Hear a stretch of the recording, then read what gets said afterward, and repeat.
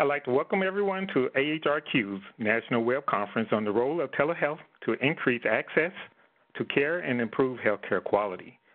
Although a few people are still logging in, we are going to go ahead and get started on time. My name is Commander Derek Wyatt, and I will be moderating this webinar. I currently serve as the Division of Digital Healthcare Research Grants Manager in the Center for Evidence and Practice Improvement at AHRQ.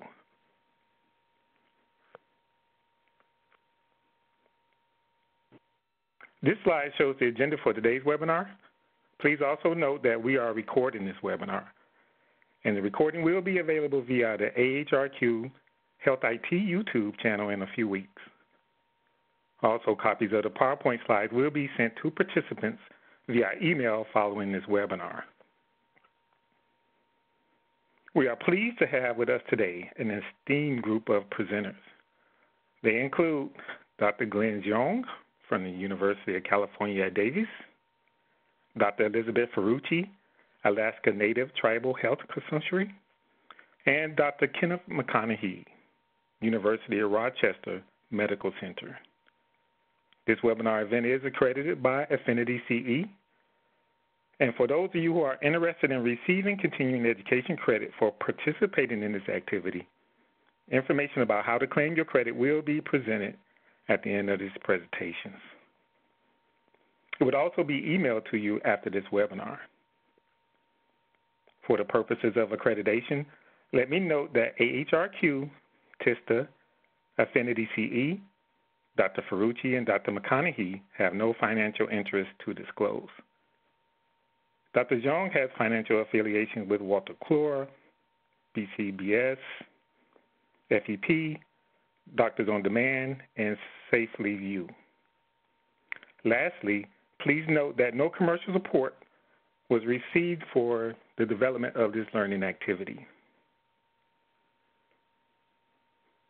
Just a brief note about questions. We have reserved time at the end of the presentations to address participant questions. However, during the presentations, feel free to submit questions that you have for the presenters using the Q&A panel located on the right of the PowerPoint slides.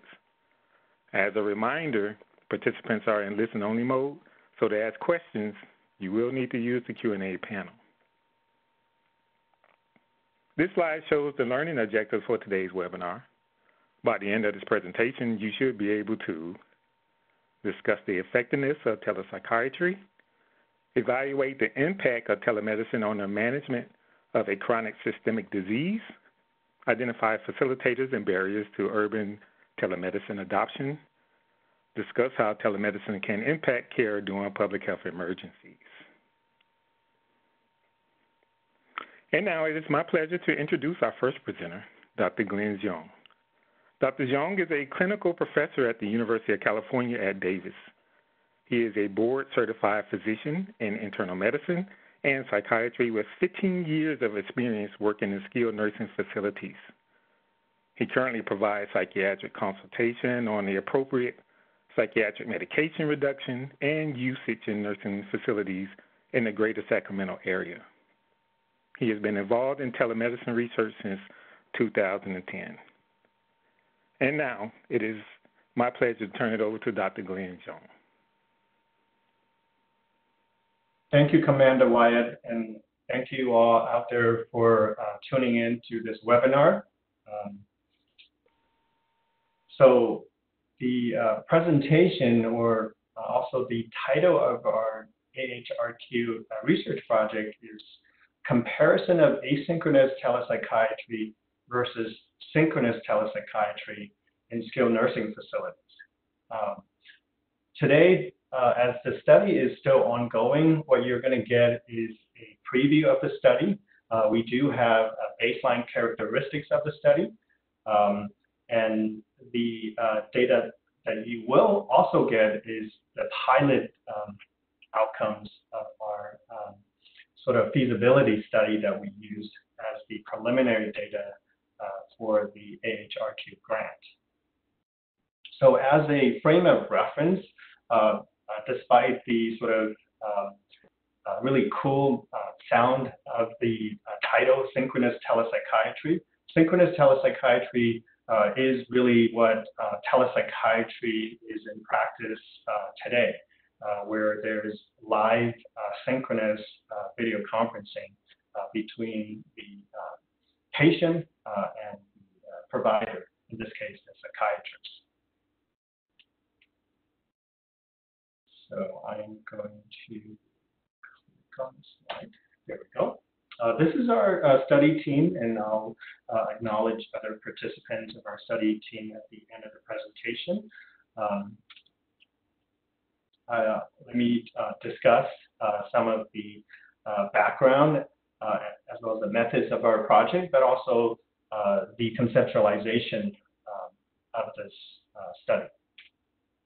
So telepsychiatry is actually been in practice for quite some time. I would say at least 20, if not even longer, than maybe 25 plus years. I got very fortunate. I was exposed to telepsychiatry research at the early stage of my career, thanks to my mentor and colleague, Dr. Peter Yellowitz. He has a similar project that has just completed in the primary care setting. So just to look at the review of some of the studies today. So as of 2015, there's been about 130 plus clinical studies looking specifically at telepsychiatry.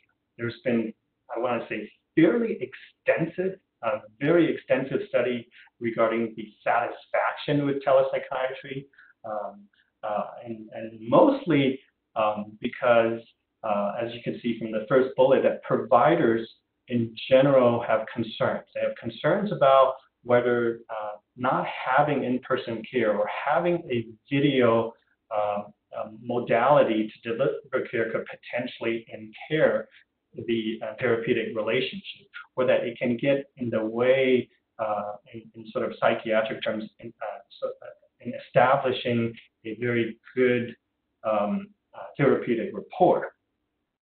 Now, on the other hand, there's pretty good data that every time you ask the study participants or the patients themselves, they, for the most part, report fairly high satisfaction. And there's a number of sort of barriers which I didn't put on the slide, but the main issue there is just really the access, right? So patients on average wait somewhere between 2 to 3 months before they can get in to see a psychiatrist. Now, if you use telemedicine to reroute and reorganize your care, not only do you get away with transportation issues, waiting issues, you're delivering care more efficiently. Patients don't have to travel hours to get care. Now, what about the clinical outcomes? Because that is the most important at the end of the day. Are people getting better? So there's been so far 32 randomized controlled studies. 13 though, only 13 studies have looked at clinical outcomes as this particular review.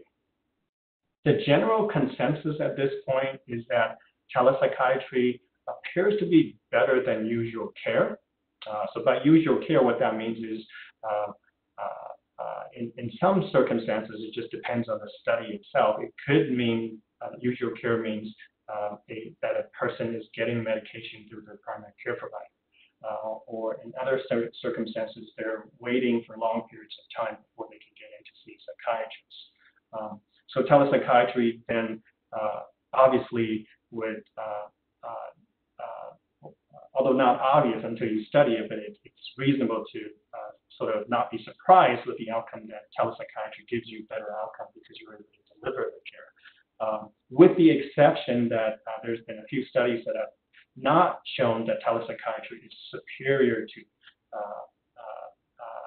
usual care because these folks with depression who are getting treatment in the primary care setting are also getting treatment. So telepsychiatry has not been shown to be better for the treatment of depression in primary care. In the studies that have looked at face-to-face comparison versus telepsychiatry, telepsychiatry has, for the most part, shown equivalent outcomes. Now, there's a slightly more rigorous design called a non-inferiority design. The scope I won't be able to discuss in detail today, but in short, when you use a non-inferiority design, telepsychiatry performs as well, if not better than face-to-face mental health services. There's generally not a real difference if you sort of compare, well, is it better to do pharmacotherapy via telepsych or telemental health or psychotherapy? There's not been sort of obvious difference whether medication are better versus psychotherapy. There's this really interesting study that was published in JAMA around the same time that showed that clearly that telebehavioral health services, when you deliver, for example, psychotherapy, that participants are 18 times more likely to initiate psychotherapy. So this is a really nice quantification of the fact that this is how much more likely are people to get care if you were to able to deliver telehealth specifically for psychotherapy. So with the pandemic going on, we just can't get away with not talking about what happened. Right? So some of you are out there, and we were fortunate to actually publish this at UC Davis, that literally as we have sort of been using telepsychiatry to deliver a very small fraction of the services in our own clinic, that literally in a matter of a couple of weeks, in this specific article, we said sort of we were able to change all these visits virtually in as little as 3 business days. I would say some of the other folks are probably taking about a week, maybe 2, or maybe 3, but usually not more than a month. But you can, in fact, switch nearly 100% of your outpatient services and deliver them virtually. So this is the comparison. The reason I bring this up is we actually used this particular we sort of knew that this was coming, that telepsychiatry is a very decent way to deliver care. We picked that as our comparator. So in essence, rather than picking a usual care treatment, we picked synchronous telepsychiatry, or STP, as our comparison, as our baseline comparison. So going back to the long-term care setting, so psychiatric disorders can occur somewhere around 65 to maybe in other settings, even 90% of long-term care populations. We know given the current pandemic, unfortunately our skilled nursing facility populations also have exceedingly high, if not the highest, in terms of mortality rate from COVID. So it's ever more important to deliver good services to this population. There's just a dire need for the delivery of psychiatric services to skilled nursing facility residents with psychiatric conditions. I would say 1/5 is actually maybe a slight sort of overestimate that somewhere around, I would say, less than 20% are as of these particular studies, but in my experience, it may be even less than that a lot of folks out there are not currently getting psychiatric services, unfortunately, in the skilled nursing population. So going back to why we chose synchronous telepsychiatry, we certainly didn't predict that clinics would be delivering telepsychiatry or 100% for 100% of services. But the issues that we were running into at the time when we sort of realized, and when we're delivering telepsych in sort of large volumes, is that there's often a need, even for video telepsychiatry, to coordinate appointments. You need to make sure that a set of schedulers are at one end. And in the old days, where there is very few telepsychiatry that is delivered directly to the home, the patients will often have to drive to another clinical site. So there's still a little bit of driving and commuting going on because traditionally STP is not delivered to the home. So there's a need to essentially coordinate two sets of schedules. Sometimes that could be a barrier, especially when you run into technical issues. People work really hard to get to the appointment, and there's a technical glitch, and people would have to make another appointment and do it all over again. There's also reimbursement challenges when it comes to synchronous telepsychiatry. Telepsychiatry is very difficult when you try to sort of reimburse a provider on a sort of PRN or ad hoc basis. It's just not feasible. You literally need to purchase or pay for and reimburse the provider for blocks of time. So just comparing the two modalities again, synchronous telepsychiatry is essentially now the standard of care in a lot of practice settings, especially outpatient mental health. It is live, it is simultaneous, it is interactive. It is a well-known method of delivering care, more so than ever. And it is slightly underutilized, though, administratively, although right now the cost barriers are not really there. Asynchronous telepsychiatry. So what this is, it is a video recorded psychiatric interview performed usually with a mental health clinician, not a psychiatrist, but the video is later sent to a psychiatrist for view. It is certainly novel, definitely has not been studied in a skilled nursing facility that we know of, and we believe that it may be more cost effective when compared to STP, but also, it as alluded to, it sort of bypass logistical barriers. So in essence, that particular video recording becomes almost like a radiogram or a radiograph in terms of what is happening in a moment in time for an individual. And then the expert here, the psychiatrist, then reviews the film, makes a diagnosis, and then comes out with the intervention recommendation. So these are just more diagrammatic representations of what we have. This is the interviewer with the patient. This is actually Dr. Yellowleaf doing one of the consults.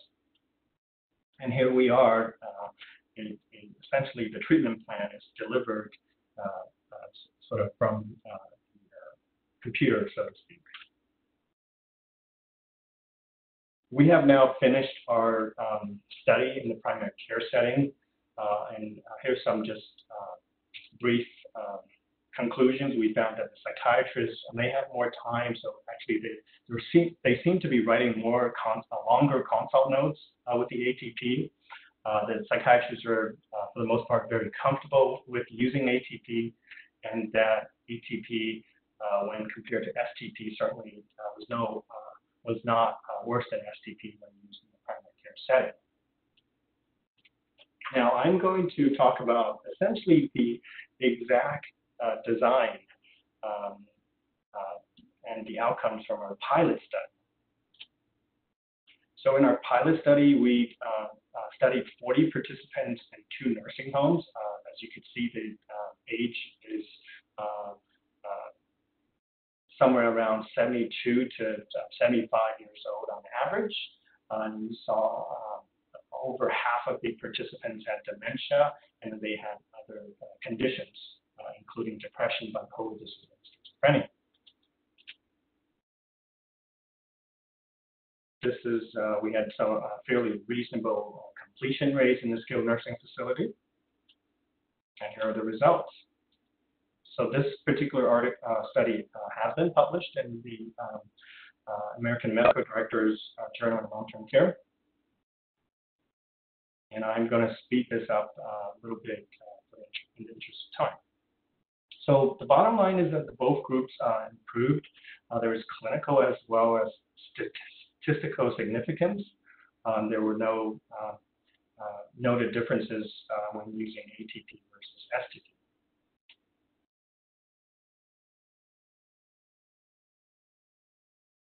The other interesting outcome is that in the ATP group, as well as the STP group, we had some pretty remarkable recommendations to reduce antipsychotic usage in the skilled nursing facilities.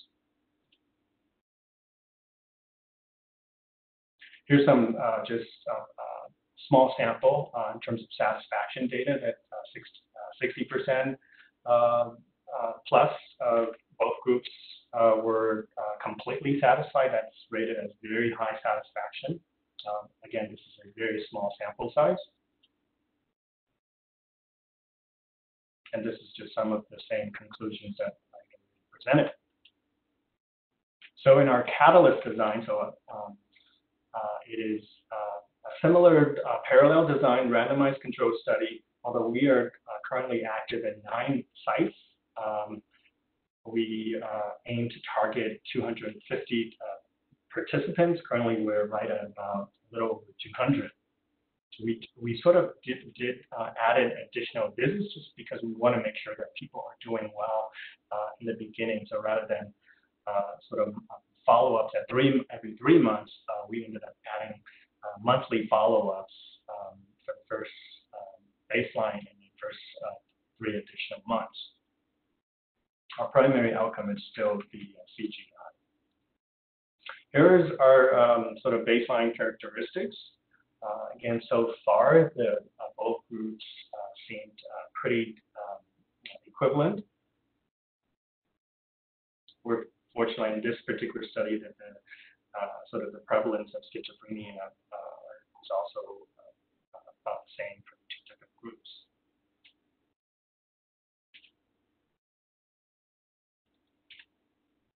Okay, here's our study team. I hope you all look for our study results, hopefully about a year and a half to 2 years from now. Thank you very much for your time. Now I'm going to be passing this back to Commander.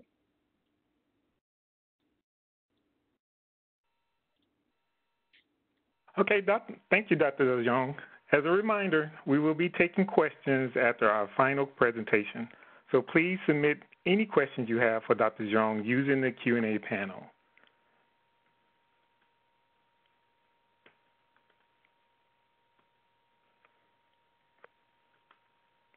Okay, so we're going to move on to our second webinar presentation, which is being led by Dr. Elizabeth Ferucci. Dr. Ferucci is a rheumatologist and clinical researcher with the Alaska Native Tribal Health Consortium in Anchorage, Alaska. In the clinical setting, she practices adult rheumatology, incorporating field clinics and telemedicine for outreach to rural patients. Her research has focused on the epidemiology of autoimmune diseases in Alaska Native and American Indian people, as well as quality of care and access to care, with a recent focus on telemedicine and rheumatoid arthritis and other chronic diseases. And now, I would like to turn the controls over to Dr. Ferucci.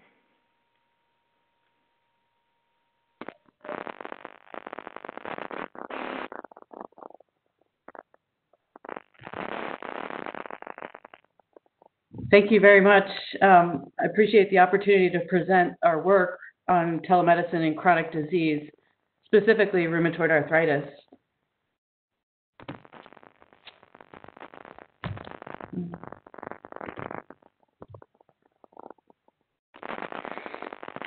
I would like to begin by reviewing some of the features of rheumatoid arthritis that make it important from a public health perspective and that complicate the use of telemedicine and its management.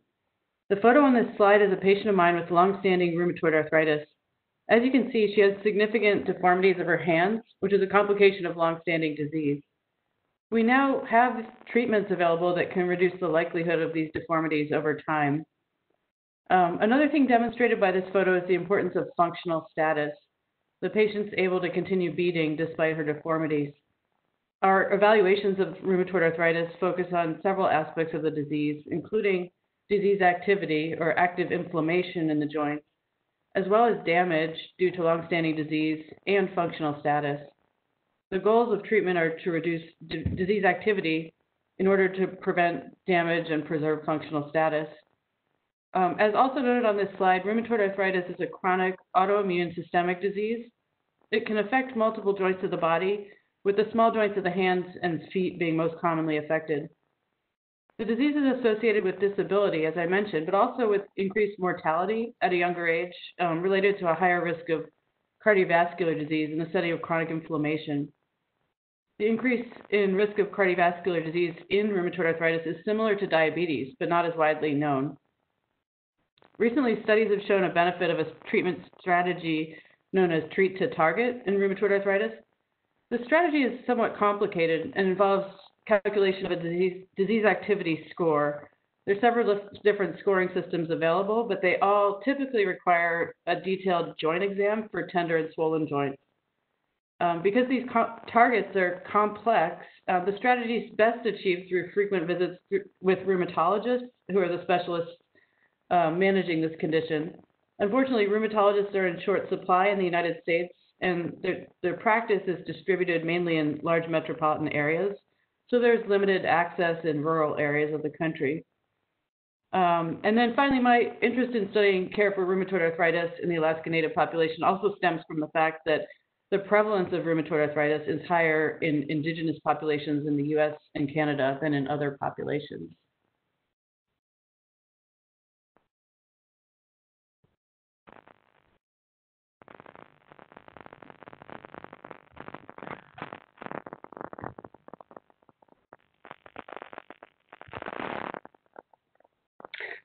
I'd like to give some background on the Alaska Tribal Health System, where our study took place.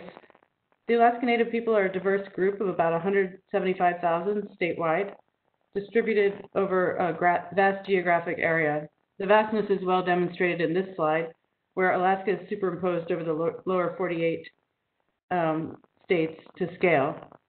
About 45% of Alaska Native people reside generally within the Anchorage region, while the rest are in about 200 communities throughout the state, many of which are not on the road system.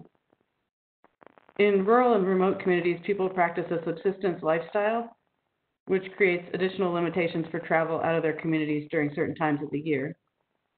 Healthcare for Alaska Native people is provided by the Alaska Tribal Health System, made up of an affiliation of regional tribal health organizations statewide.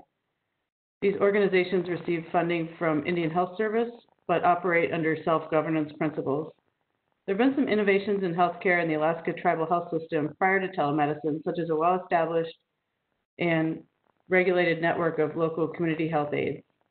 Primary care is provided by the regional tribal health organization at village clinics, regional hub clinics, and at the tertiary hospital for patients residing in the Anchorage area. The Alaska Native Tribal Health Consortium is the statewide tribal health organization responsible for providing specialty care statewide, among other services. Specialty care is provided using a combination of in-person clinics at the hospital in Anchorage, field clinics to approximately 12 regional hubs, and telemedicine. Rheumatology care is provided in the Alaska Tribal Health System using the model that I described for all specialty care, with a combination of in-person visits at different sites as well as telemedicine. This slide demonstrates the location of all the rheumatology field clinics. These are typically visited twice a year for approximately 3 days, though this varies by location.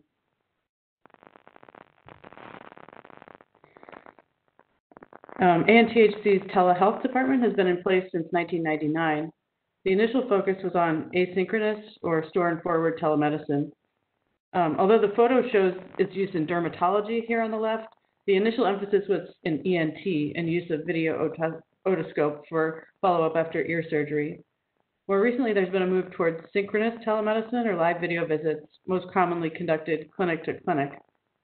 The adoption of synchronous telemedicine began in around 2011, initially with a focus on cardiology, as shown in this photo, but then with a rapid expansion to multiple specialty clinics around 2015. In addition to these modalities, ANTHC's telehealth programs support education, including echo programs, live video visits to the patient's home, initially used for palliative care, as well as care coordination. Although outside the scope of the current study, there has been an increased use of all modalities, especially direct-to-patient, during the recent pandemic. Adoption of telemedicine by the rheumatology community in general has been slower than some other specialties, largely because of the importance of the hands-on joint exam for diagnosis and management of many rheumatic diseases. This slide shows data from a systematic review that our group published in 2017, which included studies published through 2015. And actually a good comparison, our previous presenter mentioned 134 clinical studies in psychiatry through 2015. And as we can see here, there were only 20 studies identified through 2015 in rheumatology. And at that time, about half of those had been published prior to 2010. Although we have additional 5 years since that time, only a few other studies have been published. Of the studies described in the systematic review, only one was a randomized controlled trial. Use of telerheumatology was more common in the follow-up phase of care than in initial diagnosis. Synchronous telemedicine was more common than asynchronous, often using a presenter trained in joint exam. And the most common diagnosis was rheumatoid arthritis, as shown in the red on the right, which mirrors the most common diagnosis in rheumatology practice in general. The study I will describe was designed to evaluate telemedicine in the setting of our usual practice in rheumatology in the Alaska Tribal Health System. On this slide, I have some features of our usual practice outlined. Although we've become more flexible since the COVID-19 pandemic occurred, this description applies to our practice during the time frame of the study, as well as what we believe are best practices specific to our healthcare setting. As a general rule, we use telemedicine in follow-up care rather than initial diagnosis for a few reasons. First, I mentioned the hands-on exam is important, especially in the diagnostic phase of rheumatoid arthritis and other rheumatic diseases. Second, we value the in-person visit for relationship building. We don't have any restrictions on what disease can be seen using telemedicine, but rheumatoid arthritis is the most common. Despite having the capability for asynchronous or store and forward or e-consult telemedicine, we've used primarily synchronous or live video visits. As I mentioned, there are multiple small villages in Alaska, so although we have a presenter on the patient end, this is not necessarily somebody that's specifically trained in a joint exam, because there are just too many of them to do that. We have some other unique features of our usual practice. This includes having the patient at a remote clinic rather than at home, needing to work with multiple different sites, incorporating telemedicine visits throughout a clinic day interspersed with in-person visits rather than having a specific telemedicine day, and alternating with in-person visits when possible at a field clinic site or other site. We also have an emphasis on continuity with the usual rheumatologist and the usual site of primary care. With that background, I'll tell you about the AHRQ-funded R21 study we recently completed.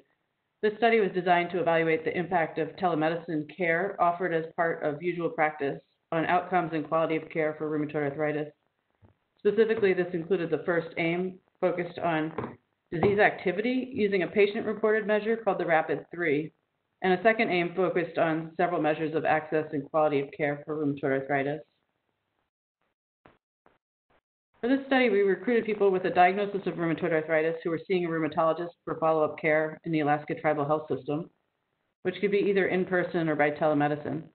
The study was observational, and we were unable to assign participants to a group, so we defined the groups as ever versus never having used telemedicine for rheumatoid arthritis. At baseline, we collected the RAPID-3, which I mentioned as a patient-reported disease activity measure, as well as a telemedicine perception survey. We also conducted medical record abstraction for disease characteristics and baseline quality measures. We contacted participants by telephone at 6 and 12 months, with the RAPID-3 repeated at each time point and the telemedicine survey repeated at 12 months only. We completed a second medical record abstraction at 12 months to assess measures of quality of care. Recruitment for this study was from August 2016 to March 2018, and follow-up was completed in March 2019. This table on the slide shows factors associated with telemedicine use and people enrolled in our study. As I mentioned, the study was observational, and we were not able to assign people to an intervention. so we expected that there might be differences between groups. What we found, as shown here, is that people who were seen by telemedicine had higher disease activity scores, which is the RAPID-3, more positive perceptions of telemedicine based on a composite survey score, higher mean rheumatologist telemedicine score, which was a measure of what proportion of visits the rheumatologist conducted by telemedicine, as well as a higher number of rheumatologist visits in the year prior to study enrollment. This may indicate that when telemedicine is offered as part of usual care, patients with better disease control may prefer to wait longer for in-person visits, while those who have higher symptom burden may be more likely to choose telemedicine. Also, patient and provider acceptance appear to be important determinants. This slide shows our findings from AIM-1, which focused on the change in the RAPID-3 score over the 12-month study period. As I mentioned previously, the baseline RAPID-3 was higher in the telemedicine group, which is shown in blue on this graph, than in the in-person group shown in red here. When we looked over the 12-month period, there was no significant change over time in either group. In multivariate models, we found an association between RAPID-3 and group, meaning it was higher in the telemedicine group, and with age, but no association with time. We looked at disease activity and functional status two other ways and found no difference in either of these by group or by time. That included the proportion of participants in low disease activity or remission, as well as the functional status score. The table on this slide shows the quality measures compared between groups, with telemedicine in the first column and in-person only in the second. There are a few things to point out. First, I showed you at baseline the telemedicine group had more visits in the year prior to study enrollment. However, during the 12 months of the study, the number of rheumatologist visits was similar by group. Second, there were no statistically significant differences in any of these quality measures by group, except the proportion of visits in which disease activity was documented by the rheumatologist at the visit, which was lower in the telemedicine group. However, this was no longer significant in multivariate analysis. The study had some limitations. The most significant limitation was the inability to randomize to telemedicine or not, given its widespread availability in clinical practice at the time of the study. Although we attempted to control for these factors, we may not have been able to completely adjust for them. In addition, as an R21 grant, it had a very limited time frame and small number of participants. It's possible that differences between groups would be seen with a larger study or longer duration. Although I mentioned that it was challenging to anticipate changes in clinical practice, we were lucky, though, that no major changes occurred in the middle of our study. But this type of study can be very difficult. We've seen dramatic changes in telemedicine use associated with the COVID-19 pandemic, and the results of our study could have been affected by that if it were in the more recent time period.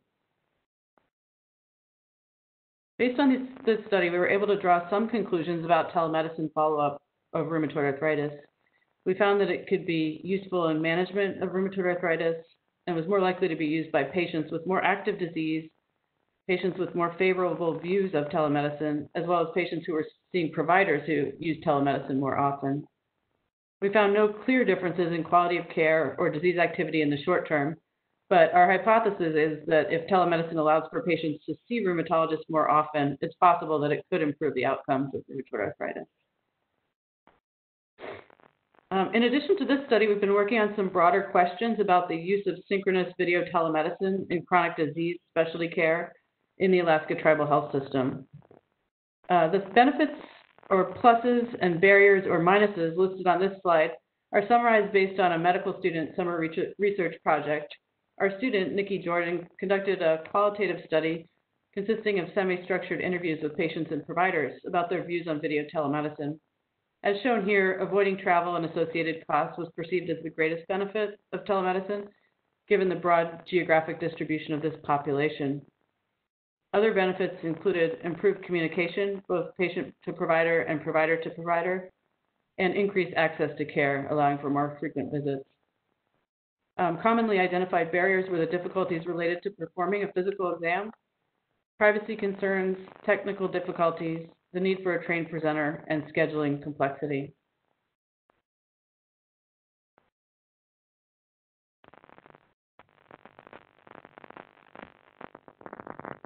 Sorry. Okay. Back to the right slide. The qualitative data that I presented in the last slide was pre-COVID-19, This slide illustrates how, prior to the pandemic, for many organizations, the barriers of starting to use telemedicine seemed to outweigh the benefits. Although the benefits were well recognized, some logistical barriers appeared to be major hurdles for healthcare organizations. It's important to note that the balance of benefits versus barriers depends on the local context. So in our setting, the burden of travel was greater than in other settings, while reimbursement for telemedicine was favorable in Alaska, all of which sort of tips the balance toward the benefits earlier in rural Alaska than elsewhere. But what we've seen happening with the arrival of the COVID-19 pandemic is a shift everywhere in the balance of benefits and barriers related to use of telehealth. Several regulatory barriers were removed related to the pandemic with respect to HIPAA-compliant platforms as well as reimbursement. And an additional benefit was added of safety and the ability to allow for physical distancing, which has really tipped the balance toward benefits for virtually every healthcare organization. This has led to rapid uptake of telemedicine globally. Anecdotally, as this has occurred, we've seen several other barriers being removed, including both patient and provider acceptance as they become more familiar with telemedicine and see the benefits, especially that of convenience. Our local ANTHC Chief Information Officer was recently quoted in the newspaper as saying, "It feels like the genie's been let out of the bottle and it'll be hard to put it back," meaning that now that we've expanded telemedicine in many new ways, it's likely to continue rather than going back to pre-pandemic patterns of use. Data from many sources support the increase of telemedicine and the increased interest in its use, which is likely to lead to additional research in this area. I'd like to end by briefly describing our future research plans in this area. The R21 study I described focused on rheumatoid arthritis, but we also have an AHRQ-funded R01 that started in April 2019, focused on specialty care provided by telemedicine for a broader set of chronic conditions. We have 3 study aims, as shown here, that focus on the predictors, outcomes, and costs associated with telemedicine for chronic disease specialty care. This ongoing project is a mixed method study with qualitative data collected from patients and providers, as well as quantitative data from medical records. We completed data collection for AIM 1, focused on predictors of telemedicine use in our first year. Now we expect that to change dramatically, of course, after the pandemic. Fortunately, we had a reassessment built into our timeline before the end of the 5-year grant, so we will be able to continue as planned and provide useful data about changes in predictors of use over time. And finally, I'd like to acknowledge our funding for these projects, as well as thank our study participants and our research team. The people listed here have worked on various aspects of our telemedicine research. Thank you very much to our moderators and to AHRQ today. And here's my contact information.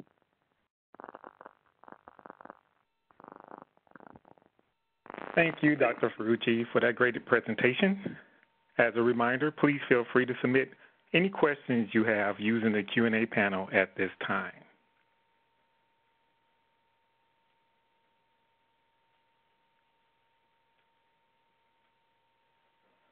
Moving on to our final presentation of this webinar, which is being led by Dr. Kenneth McConnochie. Dr. McConnochie is a pediatrician and a health service researcher who recently retired following a 49-year career as a primary care pediatrician and developer of telemedicine for primary care. His commitment to improving access to high-quality care was nurtured by his experience in the National Health Service Corps, where he was assigned to serve in Lowndes County, Alabama. He completed a pediatric residency at the University of Rochester Medical Center and a fellowship in general academic pediatrics. He was a faculty member in the Department of Pediatrics at the University of Rochester since 1979 until his recent retirement. And now I would like to turn the control over to Dr. McConnochie. Okay. Good afternoon, everyone. My plan today is, first of all, to examine the capacity and limitations of distinctly different telemedicine models. I want to going to go on to describe our model, which I call information-rich connected care. And then I'm going to review the evidence supporting effectiveness and efficiency of information-rich connected care as used in primary care, especially our experience for its use in primary care with children. Let's see. Going right to our most important evidence, in our first clinical initiative, we ventured into inner-city child care. That was kind of an obvious place to start because illness in child care is a hassle for all parties involved, for parents, for children, for child care staff, and healthcare providers. In the early 2000s, in the pediatric primary care practice within our medical center, hardly a day would go by when we weren't asked to do an office visit to certify that a child who was obviously well by that time was fit to return to daycare. Just doesn't make sense. Sometimes the child had been well for several days. It just took that long for the mom to find time she could take off from work to bring the child in for that certification. So the child care setting was low-hanging fruit, if you will. These are results from a cohort study of absence from 5 city child care centers. Telemedicine was rolled out in staggered fashion among the 5 centers so that we had both concurrent and historical controls as we tracked attendance and reasons for absence over a 3-year period. On the vertical axis, let me go back there. On the vertical axis, we have absences due to illness per 100 child years of registration. As you can see in this figure, rates for absence due to illness were much less with telemedicine than before it. Rates in winter months with telemed in yellow were down to a level that prevailed in summer before telemed, which is in blue. For almost all families using childcare, of course, absence from childcare also means absence from work in many cases, absence of income. I think many people would consider this our most important finding. Let's see. Over the subsequent decade, I'm not sure why we're not advancing the slides. Let's see, still having trouble running a temporary application to join this meeting immediately, so I'll click on that. You shouldn't have to run anything. Just click on the slides and then use the space bar to go forward. Okay.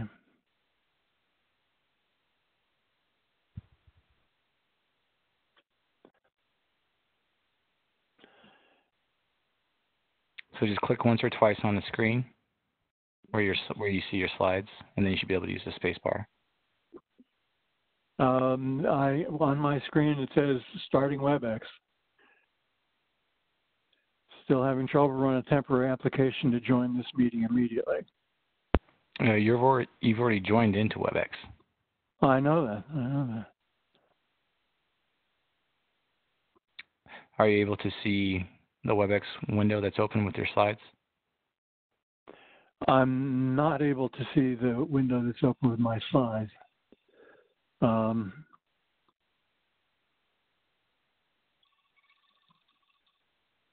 Yeah, the circle's going around and around, and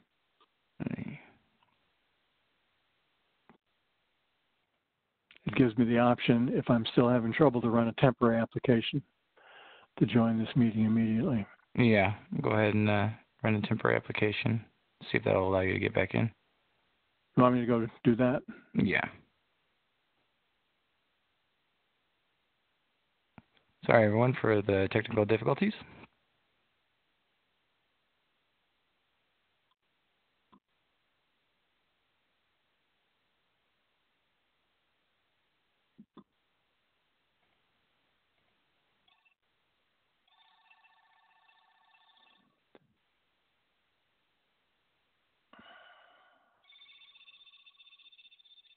And let me know when you can see the slides.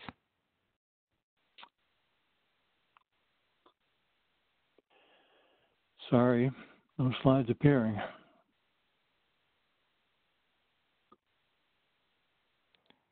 And are you currently in the WebEx where you can see the presentation window? It says starting WebEx, and there's a circle with the blue portion going around and around, and below that it says still having trouble, run a temporary application to join this meeting immediately. Okay. Well, if you have a printed copy of your slides, or if you have a copy in front of you, I could advance the slides for you as you continue to do your presentation. So Okay. currently we are on the slide that says visits completed, 14,000, or, yeah. Yes, okay. Sorry, everybody. Over the next decade or so, over the subsequent decade, the service has expanded from childcare to other convenient sites, and its value has been assessed in various ways. Feasibility and acceptability, effectiveness, and efficiency of this model are now well established. Along the way, we have enabled over 14,000 visits. Altogether, we've used greater than 70 different access sites, including all schools in the city of Rochester. Following success in childcare and schools, we started doing visits in a center for children with special needs, and then in after-hours neighborhood telemedicine access sites. Our experience has included 97% of telemedicine visits are completed, with only 3% of requests for visits ultimately leading to referrals to a higher level of care, and that's because the physician was not comfortable with the being able to arrive at an explanation, in other words, a diagnosis for what was going on, and or needed further information to decide on what treatment should be implemented. Parents have told us that for the vast majority of telemedicine visits, that's 94%, were it not for the visit, they would have gone to the emergency department, an urgent care center, or the office. 93% of parents said that their child's most recent telemed visit allowed them to stay at work, saving an average of 4.5 hours for each time they were saved time lost from work. Next slide. Provider from the child's own primary care medical home completed 83% of visits. Focus groups and surveys indicate that parents value being seen by one of their regular providers, although not as much as they value the convenience of the telemedicine visit itself. We tried very hard to get as many of the primary care providers around the city of Rochester to participate, and we were successful to a substantial extent, but some people held out for a while.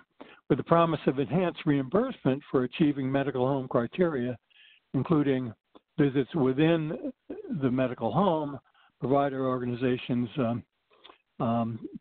perhaps were motivated by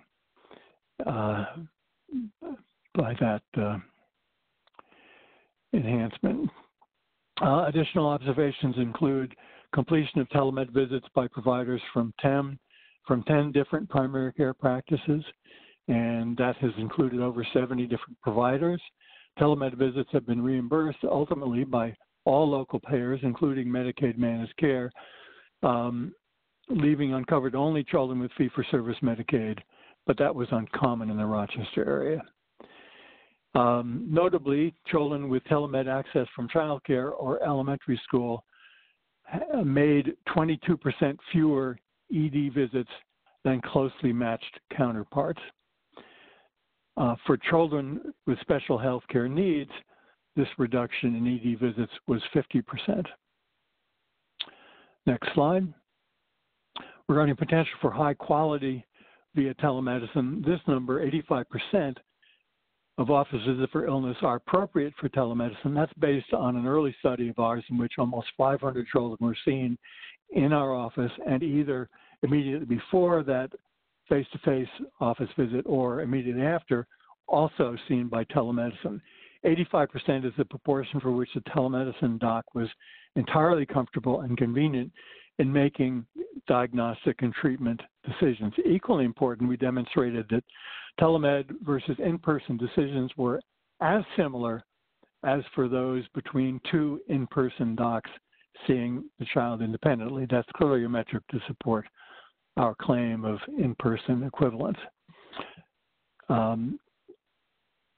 And the last bullet, based on a review of primary care diagnoses for children seen in our emergency department, we estimate that at least 40% of pediatric ED visits are appropriate for our telemedicine model. And that's in the medical community, Rochester, that has long had a commitment to primary care pediatrics and has had a low rate of ED visits for children. Next slide. Of course, the first question one should ask about any innovation is, above all, can we be sure we're doing no harm? Serious illness in children can be subtle, especially in young children. So in telemedicine, to evaluate acute illness in kids, safety is one of the first questions that we need to address. We address this issue in various ways in our studies, but it's important to note that our findings supporting safety have been confirmed by other researchers in other settings. This study, recently published in Pediatrics, not so recently anymore, offers the clearest answer to the question of safety. Let's see. That's the one I just talked about. My apologies. To me, our most promising finding, our most exciting finding, frankly, is demonstrated in this slide. These data support the hypothesis that our telemed model has the potential to play an important role in improving equity and access to care, and to make a substantial contribution towards a more equitable society. In a fair society, one would expect lower SES inner city kids to see doctors for illness at least as often as suburban kids, because we know that frequency of severity of illness for lower SES kids is greater than for relatively affluent suburban kids. We assess visit rates of study children for visits of all types: office visits in blue, ED visits in red, and telemed visits in green, for suburban, inner city, and rest of city children, both before or without telemedicine, and then after or with telemedicine. Without telemedicine, total illness visits for suburban children were substantially greater than for any inner city children, 449 visits per 100 child years versus 328, despite the known greater morbidity burden among inner city children. As an example of that greater morbidity burden, a number of years ago, we found that asthma hospitalization rates for children from Rochester's inner city were almost fourfold greater than Rochester area suburban children.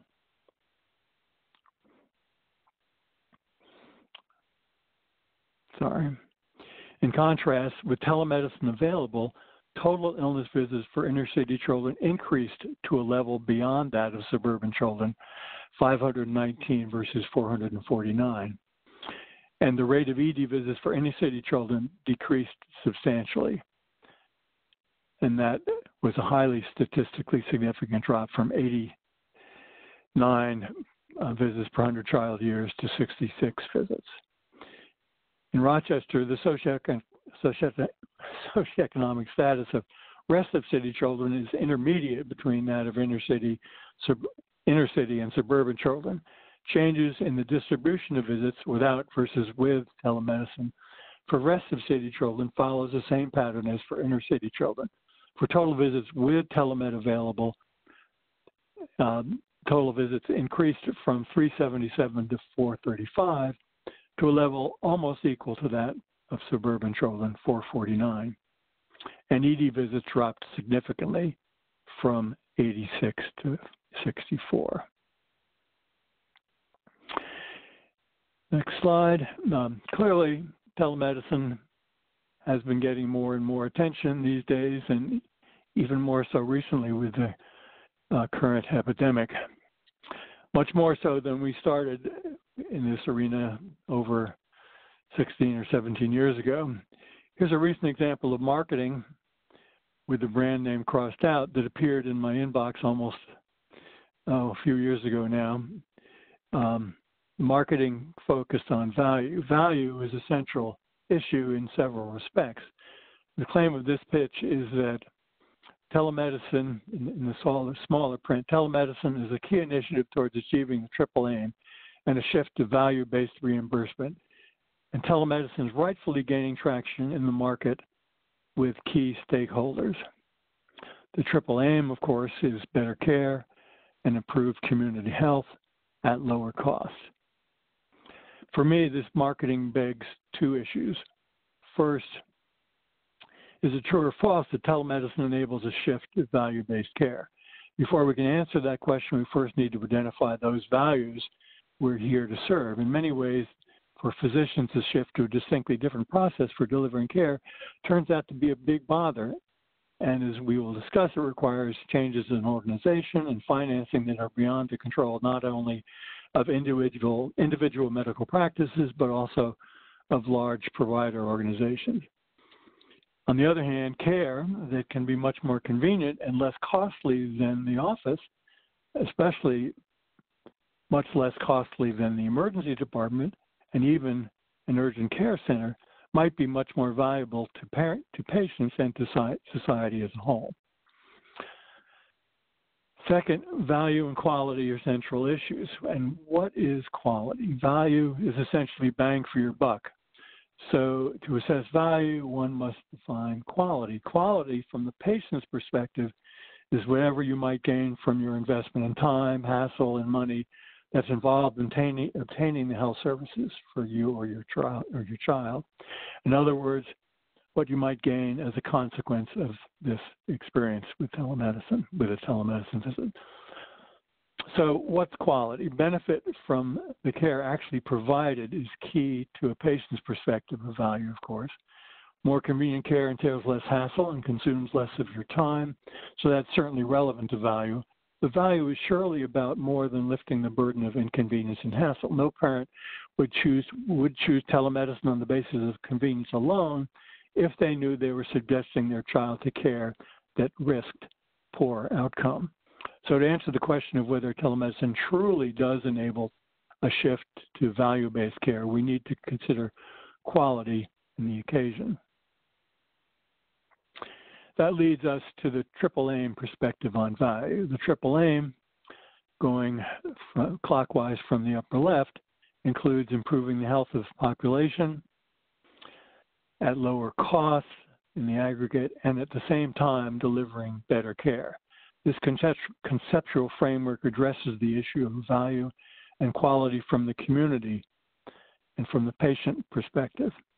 Improving health of the individual is important for both the person and for society, and to the extent that better care contributes to improving health, so is better care. Lower costs for all this, of course, produces more bang for the buck. In other words, greater cost effectiveness. And again, it's important to understand that costs include both direct and indirect costs. Anxiety, time lost from work or school, cost to deliver services are all encompassed when one considers costs in the broad sense that economists, academic economists anyway, consider costs.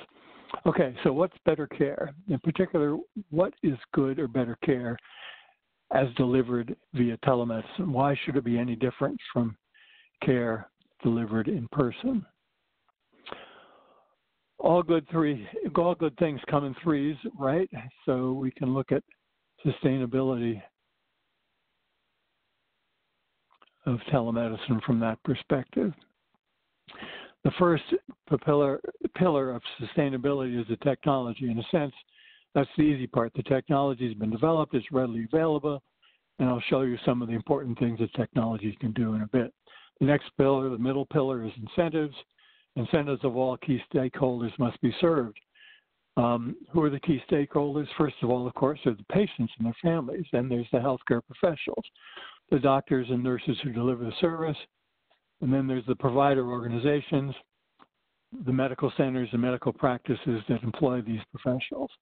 Then the final pillar required to sustain an innovation is governance, laws, regulations, and traditions that determine how technology is used to deliver services. Next slide. It seems like common sense to me that good care is good care regardless of the setting in which it is delivered. If we can use telemedicine tools to diagnose health problems as accurately and to manage them as well as we can with care delivered in person, then we have achieved in-person equivalence. If diagnosis and management is as good as in-person care and the process is completed in the manner that is more convenient to the patient, then overall the quality is better. Having addressed conceptually what we're trying to achieve, I'm going to move on to exactly how our care model works and what it means to families on a day-to-day basis. Here, for example, is, say, your 10-year-old daughter or granddaughter when you dropped her off at childcare this morning on the far left. And in the middle, here she is when she wakes in the middle of nap time, holding her ear with a temperature of 104. Fortunately, her child care program has a telemedicine unit, so your primary care, your very own primary care pediatrician sees her within an hour, and she identifies the problem as an ear infection. You can see the eardrum image immediately below. She gets pain medication right away from the stock they keep on hand, and she gets her first amoxicillin dose delivered by the pharmacy to child care within an hour after that. And then in the far right, here she is the next morning, ready for you to drop her off again at child care. Very briefly, here are some of the operational details. Over here in the far left is what happens at the child site, upper left. A telemedicine assistant captures images or video clips of various body parts, and they capture lung sounds with an electronic stethoscope. The telemedicine assistant also contributes history of the present illness based on information obtained from a parent and from child site staff. Digital files are stored in an electronic record on a central server. This stored information can be downloaded by a provider located anywhere with internet access. Both synchronous and asynchronous information exchanged are essential to the model. The two clinicians in the upper right are assessing images and lung sounds that have been stored at the child site and then uploaded at the clinician site. Clinicians can interact in real time with children, staff, and parents as shown in the video conference windows. Here in the lower right is a child site staff person as seen from the clinician site, and here in the lower left is a clinician as seen from the child site. Keep in mind that parents are most often at work when the child is seen at school or child care by telemedicine. I don't feel like I've done my job as a provider until I've at least spoken to the parent by phone to elicit more history and discuss my recommendations. Ideally, the real-time interaction involves a multi-way video conference, often with child, parent, and provider all at different sites. With the secure video conference applications now available, there are no technical barriers to making this happen. Next slide. Understandably, people have asked about the accuracy of diagnoses made via telemedicine. Many of you will recognize this as a normal eardrum. Our experience indicates that telemedicine diagnosis, if done right, can be as accurate as in-person medicine, if not more so. I'm going to show you next a bunch of eardrum images to let you decide. As you know, eardrum infections are very common among children, and they are by far the most common reason for antibiotic prescription. This image here is just in case you've forgotten what a normal eardrum looks like. Here we have acute otitis media, as most people have never seen it. I can assure you that I see clinically important details here that I've never seen in the 40 years of looking at eardrums with a typical handheld otoscope. I think it's very likely that ears such as these, which reveal middle ear fusion but not an acute ear infection, are currently being interpreted, at least by people using the traditional handheld otoscope. They're being interpreted as acute otitis media. And of course, that in turn leads to unnecessary antibiotic use, which in the aggregate is harmful because it selects out resistant bacteria.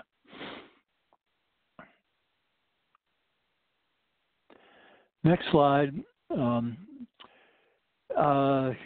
displays in a way what we've done with our telemedicine model over a period of 13 years. The rows represent calendar years with 213, including 2013, including just the last 6 months of that year. On the bottom two rows, you see the total numbers and the percents for each type of site. Cells before service was initiated are blank. That's in the upper right-hand triangle, sort of. There's a lot of history reflected in this table. Each different type of site, those listed across the top, has its own history. The key points for now are that this care model is useful in a wide variety of community access sites. Interest among city families was greater than among suburban families. And there's a lot of influences on scale up and spread of this service that have nothing whatsoever to do with what's good for children and families. Next slide is a distribution of primary diagnoses for almost 14,000 acute visits completed over the observation period. This distribution is quite similar to that found in national surveys of pediatric office visits. You see acute otitis media at the top. One of the key points I'd like to convey is reflected schematically here. To deliver high quality service that meets the standard of in-person equivalence, you need to match the requirements for clinical information that's important to managing the clinical issue at hand with connected care tools that can provide that information. For visits just described, we did just that. In this figure, possible information requirements are represented on the horizontal axis from left to right. The vertical axis represents the broad range of tools that we might use in obtaining information for making diagnostic and management decisions. These tools range in their capacity to provide key information from spare to abundant. Spare on the bottom and abundant on the top of the axis, the vertical axis. Along that range, we might place various connected care and traditional healthcare models as at the left of the vertical axis. Starting at the lower left, we have text only. People use texting all the time. Level 2, well, let's skip to level 3, which is video conference only. You can do a lot with video conference in terms of communication, but you can't listen to lungs, you can't look at ears, you can't get a high quality image of a rash. So the next level, level 4, is what I call information rich, and that's basically what we tried to provide. You can only do very limited laboratory tests with our model, but we did a few rapid streptococcal antigen tests, swabs, which we sent to the lab for fungal cultures, for example. Then, level 5 and level 6 are what we would call traditional services. Why is real-time video interaction important? Several reasons, I think. Much of the time, the most valuable service you offer as a clinician is reassurance. And capacity to reassure depends on trust. Trust in diagnostic decisions and treatment recommendations is strongly influenced by communication skills. Surely, if you're talking to over the phone, even to somebody you've known over years and developed a trusting relationship with, then the phone might be adequate. But if you're talking with someone you don't know that well, that communication is going to be enhanced substantially with facial expression, with body language. That's important. Those are important in order to convey genuine concern and what I would call accurate empathy. Very quickly, I'm going to run few review slides that are part of what is called the reading the mind and the eyes test. This person whose eyes you see only is playful. Next person doesn't trust you. Next person is kind of concerned. The question is, the point is really that when you see somebody, when you're looking at somebody face to face, particularly looking at their eyes, you're receiving information and they're receiving information that you can't get with verbal communication only. And that's one good reason why I think it's important to include video conferencing. That's the reading.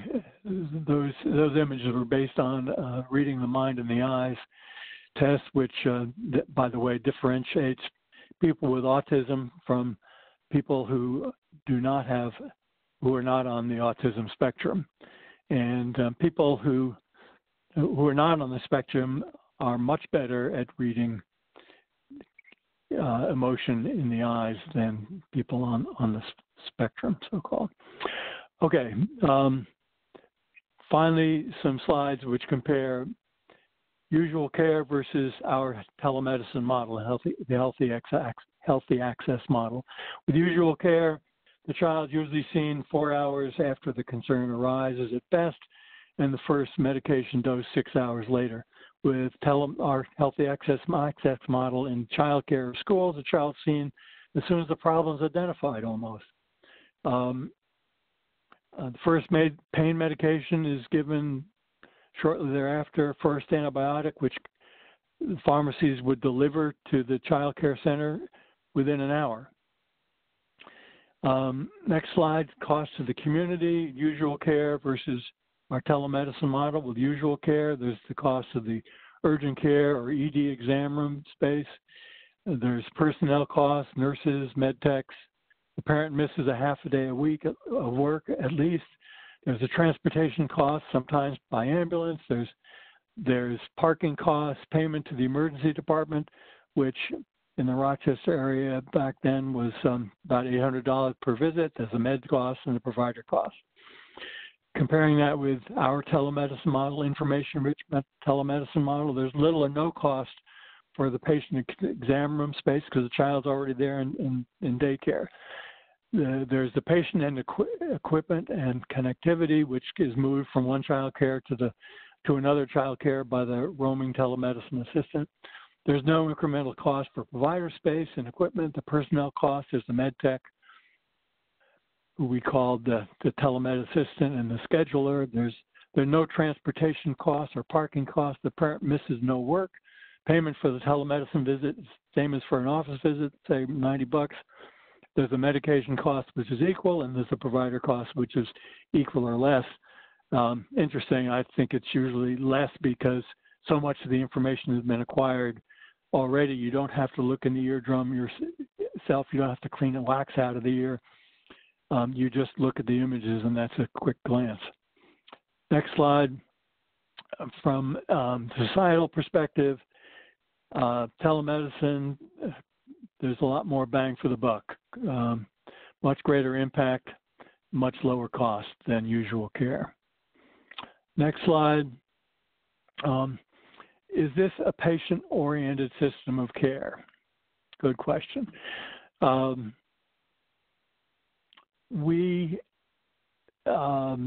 we're in a community where the dominant insurer in our community was working with video-only telemedicine. And they were promoting that nationwide. Their goal was to reduce emergency department and urgent care visits. The insurer believed that the prime sites for patients using the system would be home and work. The insurer was agnostic, didn't care whether it was home or work. They liked the work site availability because that was very important to local employers. Consumer focus groups conducted by that insurer indicate that patients wanted their own doctors to be participating. Video One insurer, however, was going to have a backup virtual network that could be that could be accessed by the insurer's patients if the patient's own physician did not sign up. Is that a patient-oriented system? Well, video-only number one efforts were also targeted toward minor acute illness, which is very common. That's patient-oriented. The major insurer believed that most local physicians would participate. The insurer stressed that the Kaiser system, there are more virtual, at that time, there were more virtual than face-to-face visits, but actually that was only dermatology. There was a major supermarket chain whose pharmacy is a major profit center. That organization formed an alliance. The major medical center in this community had been approached by that supermarket chain, and we didn't know whether the technology would be enriched to meet the real information requirements beyond those of video interaction. And still, people are promoting telemedicine when they're as telemedicine video only, which I pointed out has lots of limitations. Who staffs these access sites? What's the organizational architecture? Is the service exclusive to patients of a particular provider organization? Will all insurance organizations for telemed visits pay for telemed visits? What sites will be used as access sites? Will they open it up to where the most convenient sites, like childcare, like schools, like workplace? This payer, let's see. A key factor here was in their notice that they sent around to all providers was that reimbursement will be at 50% of their usual rate. And, that's not going to encourage primary care providers to adopt telemedicine. So that's hardly a strong endorsement. That's one reason why everyone wasn't using telemedicine for primary care. One piece that I came across in the media, widely distributed, was states that why is asking the question, why isn't everyone using it for primary care? Even though it could save money, that's not what's happening. It tends to be in addition.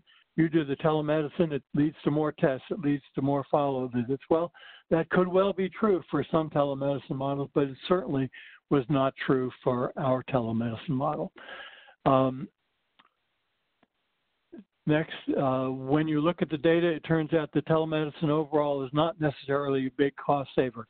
Well, again, it can be, but it depends on the model that's adopted. One way to think about telemedicine and its adoption is to think more broadly about what some economists have called disruptive innovations and the dissemination of disruptive innovation. This is from a book called The Innovator's Prescription, A Disruptive Solution for Healthcare by Clayton Christensen, Jerome Grossman, and Jason Huang. all based in Boston. They define disruptive innovations as cheaper, simpler, more convenient products and services that start by meeting the needs of less demanding customers. The process of disruptive innovation diminishes the value of established companies that previously controlled the market for a particular product or service. That is, they held some level of monopoly power. But it's necessary, disruptive innovation is necessary for long-term economic growth because companies with sufficient control over a particular product, sufficient control to substantially shape the terms on which other individuals access the care, access the product, obstruct the innovation required for economic growth. Sufficient control to substantially shape the terms on which other individuals access the product. Frankly, that sounds precisely like the medical center where I used to work was behaving. The barriers fall in three categories: failure to differentiate among telemedicine models and their capacity to achieve in-person equivalence. Next, entrenched financial interests in traditional care models and fee-for-service financing favoring emergency department visits. I mean, why wouldn't the emergency department prefer visits that paid them $800 versus $80? In contrast, value-based financing, recognizing the clinically important differences in capacity of various telemedicine models and understanding the process of disruptive innovation may help to overcome barriers. I think this theory has a lot to offer towards explaining the slow uptake of telemedicine in primary care and what needs to happen for it to become more widespread. What else does the conceptual framework mean in concrete terms? Well, you need to understand state-specific regulations. You need to identify a HIPAA-compliant technology platform. You need access sites with convenient office hours, particularly after-hours sites. You need to articulate phone triage guidelines that identify what parent concerns, what patient concerns are appropriate for telemedicine, and what concerns need to lead to guiding them directly to either call 911 or go to the emergency department if there's no other option. Establish appropriate financing, obviously. Promote it. You need to promote it to patients, both the process and the payment. Lessons learned are really confirmed by our experience, I think. First of all, the secret to the care of the patient is caring for the patient, and that's difficult to do with texting-only telemedicine. Next is, I think the problem with common sense is not that common, and I think in many ways the texting-only telemedicine is just not common sense. And finally, first they ignore you, then they laugh at you, then they fight you, then you win. That was Mahatma Gandhi. And I think maybe it took a COVID-19 epidemic to bring conditions to the point where many people who previously opposed telemedicine are now promoting it. And finally, the last slide, here's promotion that came from Rochester area dominant provider organizations promoting telemedicine. And thank you for your time and attention. Bye. Thank you, Dr. McConnochie, and thank you again to all of our presenters for their very informative presentations. As a reminder, look like we're getting close to the end of our presentation, so we're not going to be able to get to many of the questions today. What our plan is to be able to answer each of these questions and send them out later via email. I do want to take the time to at least ask one or two quick questions to Dr. Xiong. And Dr. Xiong, just quickly, we had a participant that asked, what training or clinical background should an ATP interviewer have? Great. Thank you for that specific question. I would say that is the most common question that we get. So specifically, the interviewer can go off of a script, right? So they could certainly be licensed. They could be a licensed social worker, primary care doctor, any other sort of licenses. But more so, they can also have been somewhat involved in healthcare. They need to care about their patients. I think that previous presenters indicated, and that's the most important part, and you just can't license that. And then you train. So for example, we have research assistants who are very inclined, who have mental health training, but they once they start doing interviews, they get very, very fearful of some of them sicker patients. Patients who are suicidal or who make certain threats. And in fact, they usually, we have to train them to get immediate attention. So that is not something that we want to record and then not address immediately. And then over time, as that individual see these patients, manages these patients, they get better. So the short answer is generally any healthcare provider license will be sufficient. And then the most important part is that continued training with the psychiatrists at the receiving end to improve their questions and management abilities over time. Okay, thank you. Thank you so much. So we will, as I stated earlier, answer all the questions in writing and send the answers out to all the attendees. We have reached the end of our time for this webinar, so we want to thank you all for attending. For those interested in obtaining continuing education credit for participating in this webinar, please visit the URL that is shown on the screen right now. You will select today's webinar, which you will be indicated by the date and the title to claim your credit. You will have 14 days to claim your credit. Upon exiting today's webinar, AHRQ is also fielding a brief evaluation, and we hope that you will complete this survey to share your feedback with us. Thank you all very much for participating in this webinar today, and we hope that you will join us for future learning opportunities. Thank you so much.